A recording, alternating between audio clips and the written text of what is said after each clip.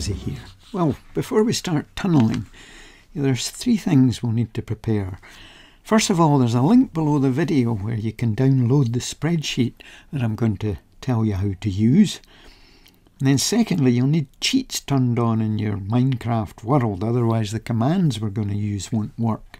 And thirdly, you'll be switching between your Minecraft world and your spreadsheet frequently. So learn how to do this on your particular machine. I'm on a Mac and I use Command Tab keys to do this switching from one to the other, but you find out and familiarise yourself with how you do that in your machine setup. Okay, let's get tunnelling. So here we are, a bit underground, nice chambers round about, and I'm standing next to a wall where I think we'll start the tunnel. So let's destroy a few of these blocks just as though we were about to start a tunnel.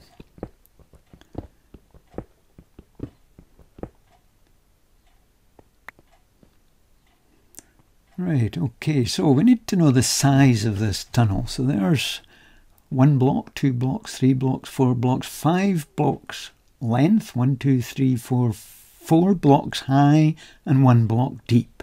So that's 5, 4, 1. We put a torch there. And now let's go to the spreadsheet. And we'll put these figures, the 5 for the length, 4 for the height, and 1 for the depth. Now, to copy the clone command, we need to know in the game which way we're facing, north, west, east or south. So back to the game, and we press F3 and it says we're facing west.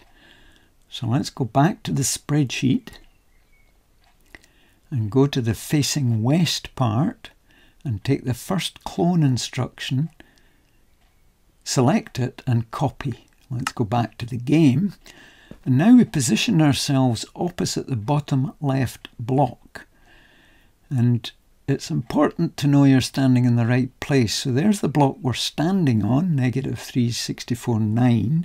There's the block we're looking at, bottom left hand block, and we're at -664.9, that block is. 2 numbers are the same. We should have a gap of 2. We should be standing 2 blocks in front, so we need to move in a little bit.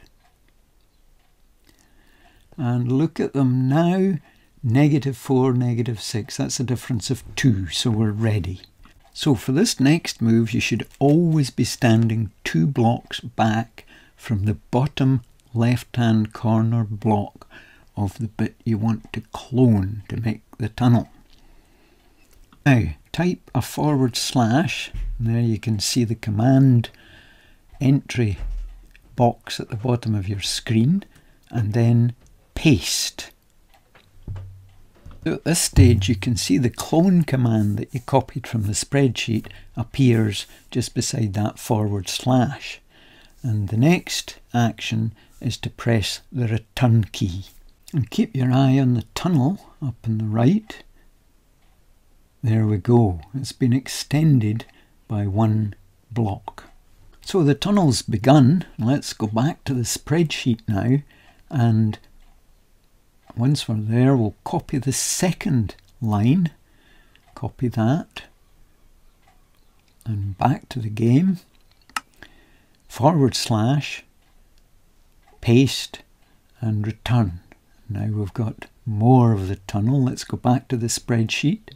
3rd row, highlight that, copy it, back to the game, /, paste and return. And there the tunnel's proceeding. Back to the spreadsheet, copy the next clone command, back to the game, /, paste, return. Back to the spreadsheet, highlight, copy, back to the game, /, paste and return.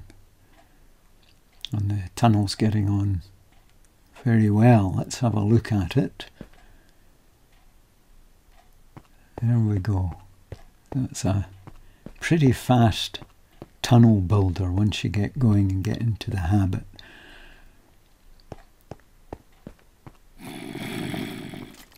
Now, I think I'm in danger. I hear problems.